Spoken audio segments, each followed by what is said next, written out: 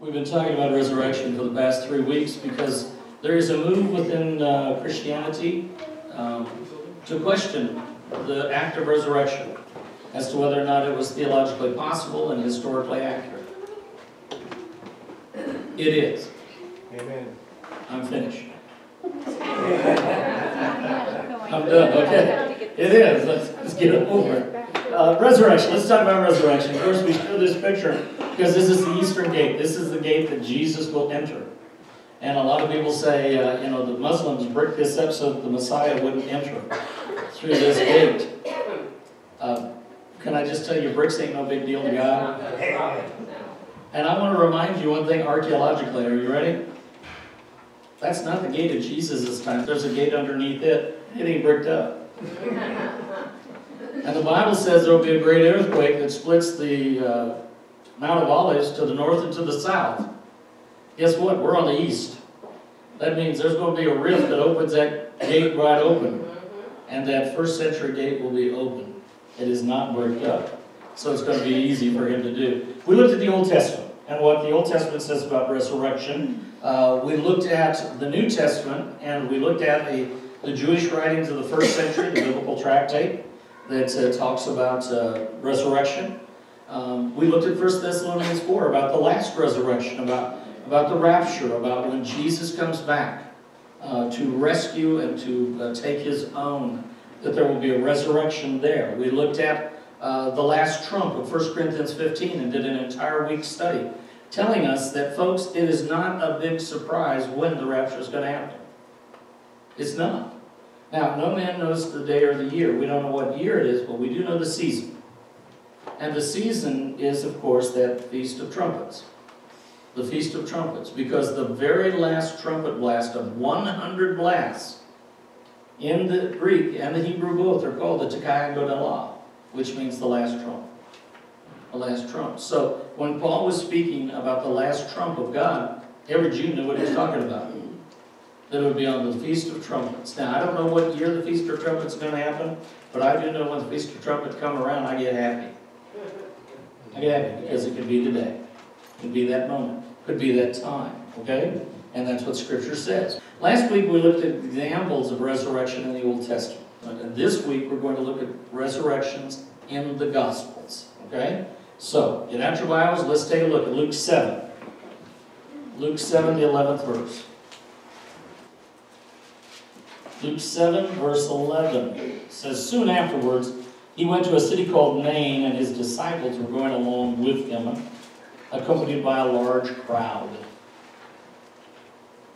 Now, as he approached the gate of the city, a dead man was being carried out, the only son of his mother, and she was a widow, and a sizable crowd from the city was with her. When the Lord saw her, he felt compassion for her and said to her, do not weep. And he came up and touched the coffin, and the bearers came to a halt, and he said, young man, I say to you, arise. Then the dead man sat up and began to speak, and Jesus gave him back to his mother. Amen? Amen. And so in Luke 7, we have the story of the Nain widow son, the widow from Nain. Mark, the 5th chapter, Mark 5. Mark 5, verse 35. While he was still speaking, they came to the house of the synagogue official, saying, your daughter has died. Why trouble the teacher anymore? But Jesus, overhearing what was being spoken, said to the synagogue official, do not be afraid any longer, only believe. And he allowed no one to accompany him except Peter and James and John, the brother of James. They came to the house of the synagogue official, and he saw a commotion and people loudly weeping and wailing. And entering in, he said to them, why make a commotion and weep? This child has not died, but is asleep. They began laughing at him. But putting them all out, he took along the child's father and mother and his own companions and entered the room where the child was. Taking the child by the hand, he said to her, Talitha cum, which translated means, little girl, I say to you, get up. Immediately the girl got up and began to walk, for she was 12 years old, and immediately they were completely astounded. And he gave them strict orders that no one should know about this, and said that something should be given her to eat. And so in Mark 5, we have the story of Jairus' daughter, the synagogue official, probably in the city of Capernaum. Probably, it does not say, but probably in the city of Capernaum, which you can visit that synagogue yet today. That day has been excavated. The synagogue of the time of Christ has been excavated there. John 11. John 11, verse 40. John 11, verse 40 says, Jesus said to her, "Did I not say to you that if you believe, you will see the glory of God?" So they removed the stone, and Jesus raised his eyes and said, "Father, I thank you that you have heard me. I knew that you always hear me, but because of the people standing around, I said it, so that they may believe that you sent me." When he had said these things, he cried out with a loud voice, "Lazarus, come forth!" The man who had died came forth, bound hand and foot with wrappings, and his face was wrapped around with a cloth. Jesus said to him, "Unbind him and let him go." And so here in John, we have the story of Lazarus being raised from the dead. So we have the widow from Nain's son, we have Jairus' daughter, we have Lazarus, the friend of Jesus, one of his dear friends, who was raised with him. And then, of course, we can't forget Jesus himself. One of the resurrections in the New Testament. Amen? And so we have here 4 in the New Testament who were raised from the dead. No doubt about it. If we look at the New Testament and the resurrection, look at Acts 9. Acts 9. Acts 9, verse 40. Peter sent them all out and knelt down and prayed, and turning to the body, he said, "Tabitha, arise." And she opened her eyes, and when she saw Peter, she sat up. And he gave her his hand and raised her up, and calling the saints and the widows, he presented her alive. Amen? Here we have Tabitha, or her name is Dorcas, who was raised by Peter. Acts the 20th chapter. Acts 20, verse 9. For some reason, people have linked me with this verse a lot. I'm not sure why. But it says there was a young man named Eutychus sitting on the windowsill, sinking into a deep sleep while Steve talked. Wait, is that what it says? Yeah. Paul was a little long-winded, I guess, okay? But anyway, Eutychus is sinking into a deep sleep, and as Paul kept on talking, he was overcome by sleep and fell down from the 3rd floor and was picked up dead. Yeah, dead. Eutychus is dead. Go to church and die. But Paul went down and fell upon him, and after embracing him, he said, "Do not be troubled, for his life is in him." When he'd gone back up and had broken the bread and eaten, he talked with them a long while until daybreak, and then left. They took away the boy alive and were greatly comforted. Amen. Now, see, you can come to Wednesday night church and still leave alive. And still come out alive. Eutychus, raised from the dead in the book of Acts. Amen. The gospel and the resurrection. We would be remiss if we did not look at Matthew 27. Matthew 27. Again, it's one thing for someone to stand up front and give a lecture about what happens in the Bible, what happens, but it's one thing to read it. To read it for yourself. Matthew 27, let's begin in the 50th verse, verse 50. Matthew 27:50 says, "And Jesus cried out again with a loud voice and yielded up his spirit. And behold, the veil of the temple was torn in two from top to bottom, and the earth shook, and the rocks were split, and the tombs were opened. And many bodies of the saints who had fallen asleep were raised. And coming out of the tombs after his resurrection, they entered the holy city and appeared to many. Now the centurion and those who were with him, keeping guard over Jesus, when they saw the earthquake and the things that were happening, became very frightened and said, 'Truly, this is the Son of God.'" And so we have a story of not only individuals being raised from the dead, but on this particular day, we see the saints in Jerusalem. The saints in Jerusalem. I do not believe that these are Old Testament saints. I personally believe that these are believers of the day who had passed away, those who had fallen and passed away, because they were recognized by the people in town. People wouldn't recognize Isaiah and Ezekiel if they got up, okay? And they're saved for the last days anyway. Now remember, when we talk about resurrection, this is not eternal resurrection. These people all died again. They all died a second time. But they were given more life and more chance in a longer period. This is not the eternal resurrection. But when we talk about this particular resurrection, we are talking about what I believe are the first fruits. The festival of first fruits is one of the celebrations of the Jews. They have the spring holidays, Passover, that's when Jesus was tried, unleavened bread when he was crucified, and first fruits when he rose again. This is the holiday of the Jews that has been celebrated for thousands of years, and yet on this particular year, in 33 AD, give or take a year, in 33 AD, Jesus himself was tried and found to be pure. There's 3 days of testing that happens for a lamb before it can be slaughtered on Passover. The lamb of the nation of Israel must be kept for 3 days and examined by the priest to be found spotless and pure. Jesus was tried by 3 different councils. He was tried by 3 different groups of people and found to be spotless. I find no sin in him. So as the lamb was being checked at the temple, Jesus was being checked. And as that lamb was being taken at the 3rd hour of the day and was being slaughtered on the altar, Jesus himself is on the cross and he is bleeding for the sins of the world. And then that lamb is put onto the fire and is roasted and burned as a burnt offering. And Jesus was laid in the grave. We know that in the first fruits, 3 days later, that the priest would go out to the temple field and he would take up the first sprouts of growth from the wheat harvest. The barley harvest had already come in, and weeks later that wheat harvest is going to come, and they scoop out of the ground and they proclaim, this is the first fruits that comes from the inner bowels or from the depth of the earth. At the same time that the priest was in the temple field, scooping up that grain and scooping up that little sprout, the earth began to shake. And there was an earthquake. And then that earthquake, the stone was rolled away. And Jesus, the first fruit, the first resurrected, the first one to come out of the ground, came forth in glory. But guess what? He wasn't the only one that day. He was the first fruit to come forth.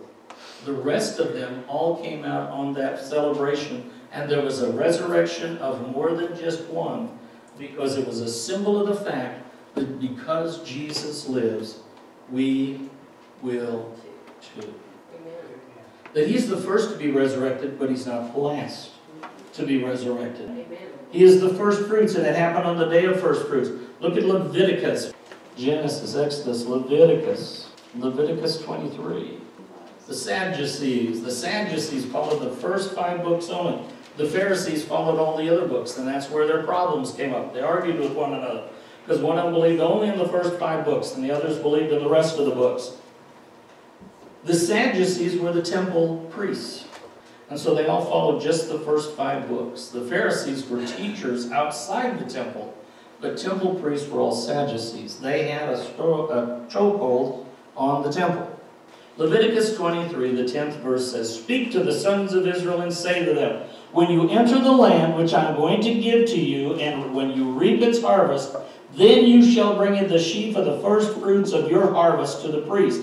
He shall wave the sheaf before the Lord for you to be accepted. On the day of the Sabbath, the priest will wave it."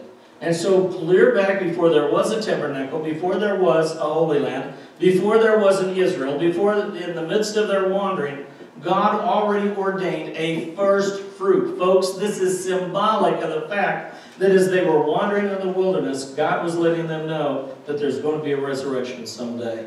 That we will all come out of the ground as the first fruit. And so clear back in Leviticus 23, the first fruits has been ordained. And now every year, they celebrate the first fruits. Go to the New Testament and see how this plays out. Let's see how this ends up. 1 Corinthians 15. 1 Corinthians 15, the 20th verse. "But now Christ has been raised from the dead, the first fruits of those who are asleep. For since by a man came death, by a man also came the resurrection of the dead. For as in Adam all die, so also in Christ all will be made alive. But each in his own order. Christ the first fruits, after that those who are Christ at his coming." Here, Paul actually calls Jesus the first fruit. He is the first to be resurrected. He draws this symbol going clear back to Leviticus 23 and says, remember when God told us to do this in the wilderness? It was all about Jesus. It was all about Christ. It was pointing towards. It was a symbol of the reality that was to come. Here's the cartoon drawing, and here's the reality. Here's the coloring book, and here's the truth. The truth is that Jesus was, always, has been, and forever will be the first fruits of the resurrection. And because He lives, we will too, he said. So He is the first fruits, no doubt about it, that this is a celebration of that particular day. And isn't it a coincidence?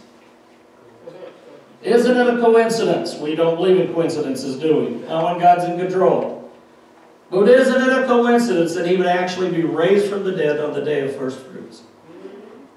3 days after the Passover.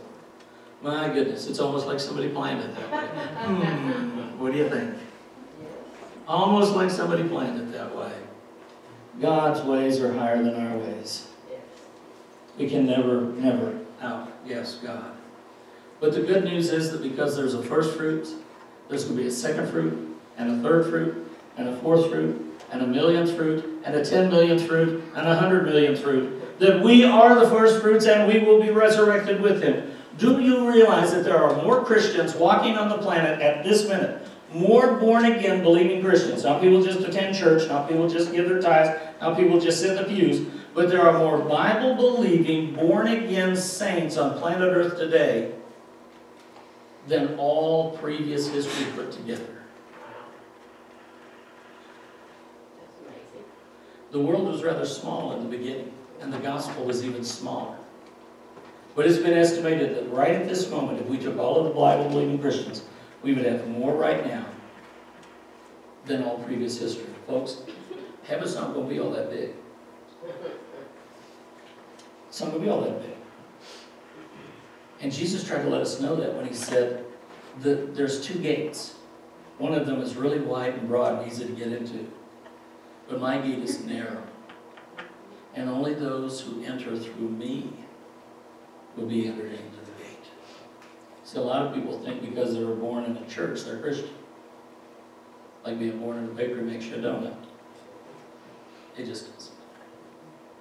Those who are going to be raised in the last day are those who have exchanged their life, their will, and their wishes for the life, will, and wishes of Christ. We must die to be raised again. Now the Bible is very clear that not all of us are going to die physically before the resurrection. Right? We looked at that last week. 1 Corinthians and 1 Thessalonians says that not all of us are going to be raised to asleep. We're going to be walking around and the rapture is going to happen. Some of us are going to be raised without being dead. You can't be resurrected without first being dead. Believers are dead to Christ. They are dead to their sin. They're dead to their past. They have laid down all that they have on this earth and said, take what I have, I'll take what you have. You see, we've already died. We died to ourselves. The only people who we resurrected in the end are those who have been on a cross and been declared dead. Because He did, we will too. But there's still going to be a hell.